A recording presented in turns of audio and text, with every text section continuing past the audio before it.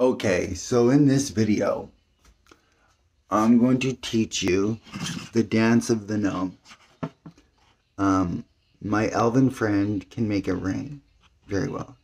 We have a fire dance.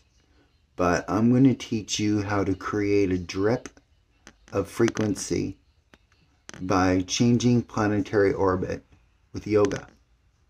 Okay? How it would go is you have your hands. You can point them at the Milky Way galaxy, at a planet. Where I know Mars was down there, bottom corner. So what I would do is I would turn my back to Mars. I would use my opposite foot away from Mars, this one. I would connect it to Mars behind my back. I would connect to Mars with my hand, and I would reach up over my shoulder to make a spiral of galaxy. After I have it, I would put my leg out, bring it up as high as I could, bring it around my front, and bring in the frequency down. So you're bringing it up to down.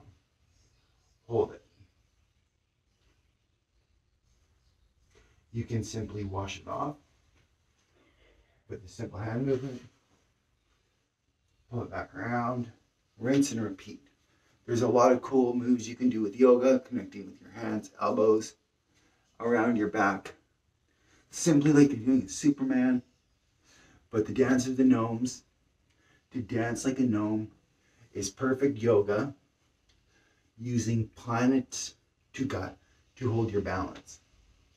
So it would be simply like you're hitting your foot. You always have them up and over. So when you're doing yoga, you're always pointing at your own stars, your heels, your feet, like you're holding a ribbon.